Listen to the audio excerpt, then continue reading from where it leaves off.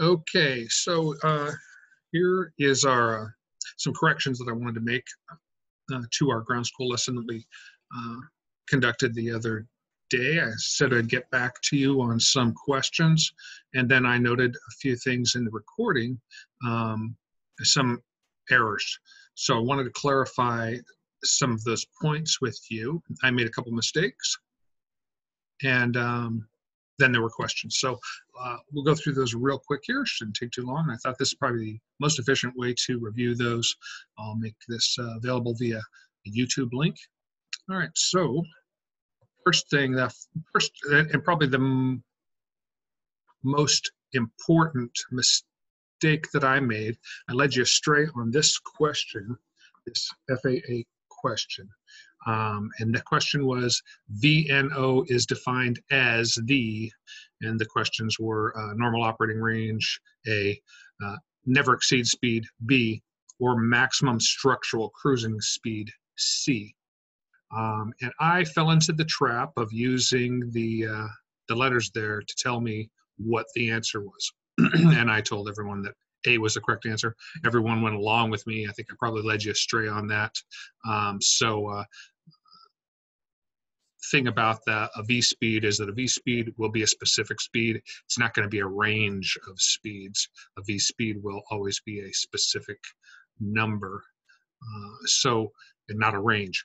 And kind of there is a normal operating range, and we did discuss that. We'll see that here in the next frame, and that is, let's get our little highlighter out, laser pointer. Okay, so the normal operating range is that green stripe there, that green arc shown up here, green arc, normal operating range. But VNO is shown down here, and it is the maximum structural cruising speed, the upper limit of the green arc. That will be VNO. So your VNO on this airspeed indicator would be right up there at the very top.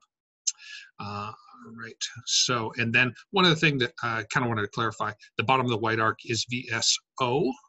We talked about that. That's a stalling speed or minimum steady flight speed in the landing configuration. That would be with your gear down and your flaps down, and that would be your stalling speed at that. VS1 is the bottom of the green arc. Remember we said the VNO is at the top of the green arc, and the bottom of the green arc is the stalling speed clean. That's with your flaps up and your gear up. That would be VS1. The way to remember these stalling speeds of VSO and VS1 is VSO is always going to be lower than VS1. So that's a little trick there to determine VSO. And they always say VS1, the definition is always in a specified configuration. And so that configuration would be specified in the pilot's operating handbook, but it's always clean, VS1. And VSO is with the flaps down and the gear down. You got the maximum drag and the maximum lift. It's basically in the landing configuration, VSO.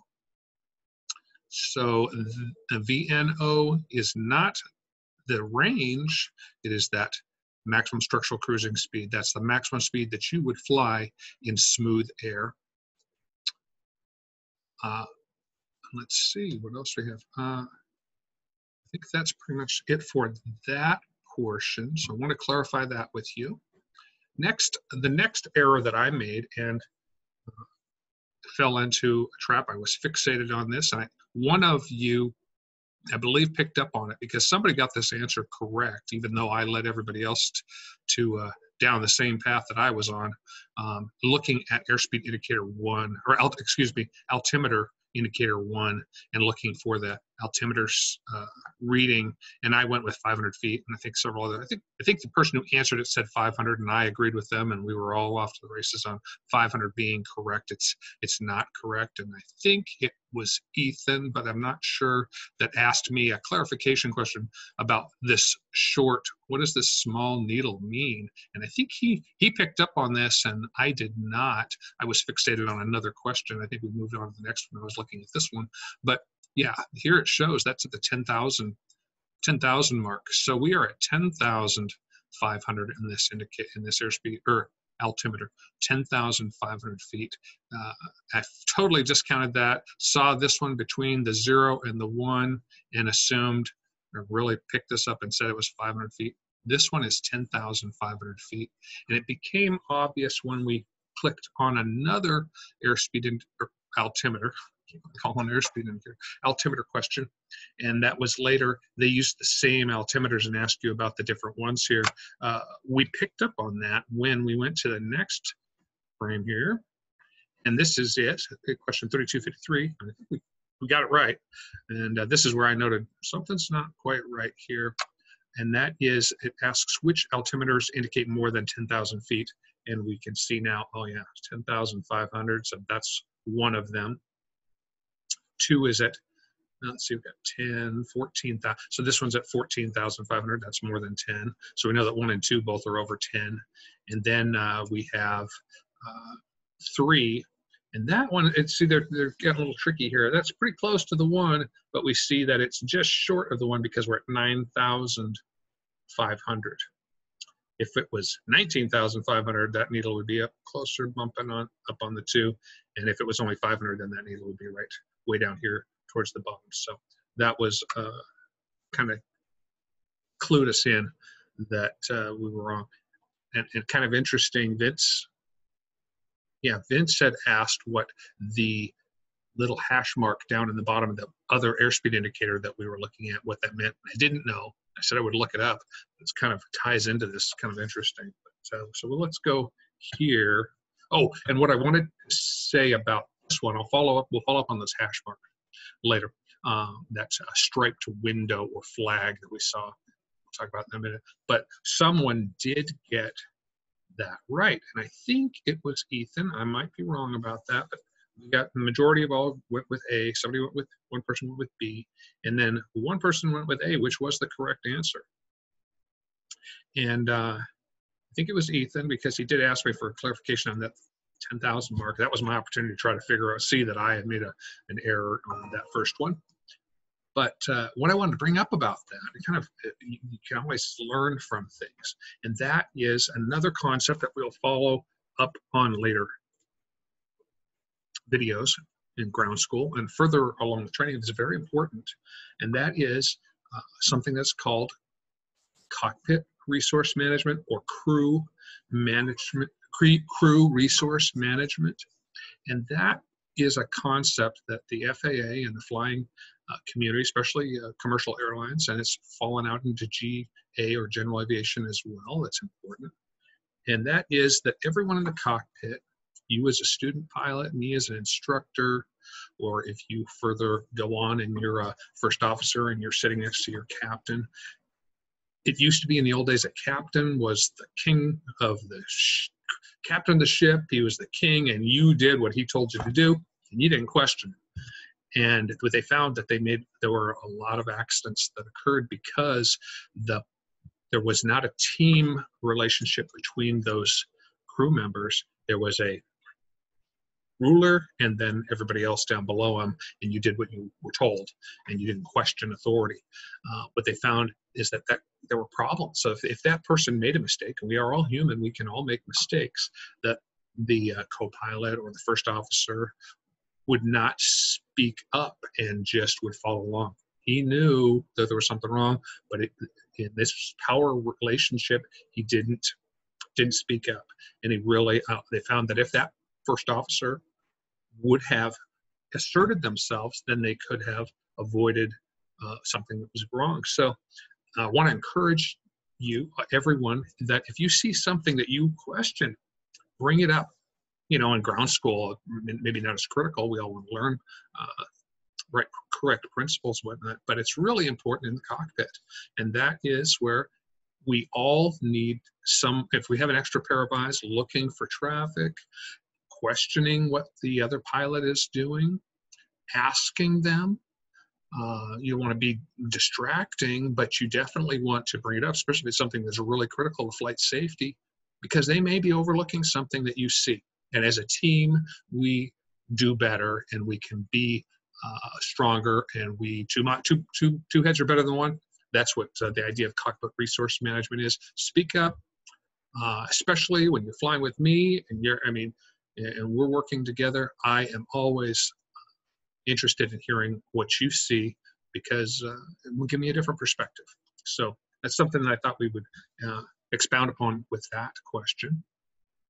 So the next one, and kudos, somebody stuck it out and was the Lone Ranger and was right here. So next up is, this is the definition. This is a little, I pulled this off of Wikipedia, and it talks about cockpit resource management. And it says the concept was intended to foster a less authoritarian cockpit culture where co-pilots were encouraged to question captains if they observed them making mistakes. It's possible that that person with all that experience that you look up to or think knows everything might not see something, and definitely important for you to bring that up and show, point it out. Maybe they do see it, but it's good to reinforce that and share that with them. So I want to encourage that. And let's see. Okay, so the other question that came up, we were talking about a V-speed for maximum landing gear extended speed. And this is one where you can use the letters to determine which one's the correct answer. The VLE is the maximum landing gear extended speed. VLO is maximum landing gear operation speed. So, and typically in most cases, that speed is going to be the same. You can operate the landing gear all the way up to the maximum speed that it can be extended. But there are, while the landing gear is coming down or going up, there may be a speed that's when that mechanism is most susceptible to aerodynamic forces. So it's possible that landing gear operation speed could be different than the maximum landing gear extended speed. Once that gear is down and locked in place, you may be able to fly faster. There may be a speed there, might be less, that you can operate the landing gear at. And that would be a limitation of VLO. But for this question, landing gear extended speed, maximum landing gear extended speed, that is VLE. Those are the difference between those two. And I mentioned that I would clarify that for you and come back with that. Okay, so this is kind of funny. Vince had asked what this black and white striped window or flag meant, and I did not know. What I did do was look up on the internet. People have asked about it because this airspeed indicator is one that FAA has been using for a long time for their testing documents. And that flagged window means that you're below 10,000 feet. Once you go above 10,000 feet, that window goes away and it's just black. So if the altimeters that we were looking at had that window when we were answering those questions, maybe we would have known, hey, this isn't 5,000 feet, it's 10,500 feet. I thought it was kind of funny that that question really circled right back around to the error that I made and several of us made in determining the altimeter reading on that question earlier. So, and that's it. The crosshatch flag is an area appears on some altimeters. This is definitely not true of all altimeters when displaying an altitude below 10,000 feet. So I think that's it. So I just wanted to get back to you with that information, and I will share this via YouTube. I also have a couple other videos that we discussed that I wanted to share with you, and then I'll also show you a copy of the recording of the class. I don't know if you want to live through that again or not, but you certainly could review it if you'd like. And thank you very much.